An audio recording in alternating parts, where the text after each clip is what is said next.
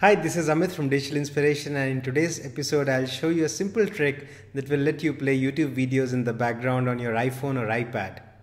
Now what that means is, like, if you're watching your favorite song on YouTube, you can put the YouTube video in the background and switch to some other app on your iPhone or iPad, and the audio from that video will continue to play in the background.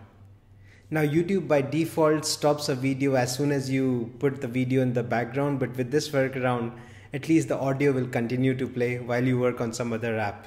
So here's that little trick. So here I am inside Safari and I've opened the YouTube website.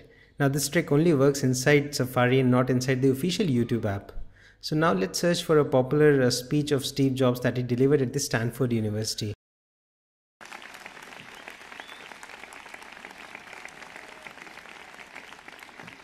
Thank you.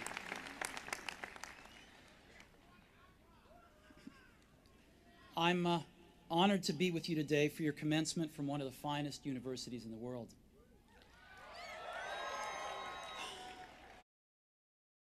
So as you just noticed, as soon as I switched to a different app on my iPad, that YouTube video stopped playing because YouTube is now in the background. What I really want is that I should continue reading this book inside iBooks while that YouTube video plays in the background. So here's how you can do that.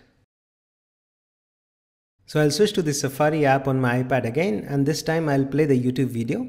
As soon as the YouTube video starts playing, I'll hit the home button to put this app in the background. Now I'll switch to a different app, maybe iBooks, and what I'll do is I'll swipe up the screen to open the new control center in iOS 7. Now there you see that little play button. Just hit that play button and that YouTube video will start playing, but this time in the background. So you can continue reading inside iBooks or maybe switch to any other app on your iPad while that YouTube video continues to play in the background. Today, I want to tell you 3 stories from my life. That's it. No big deal. Just 3 stories.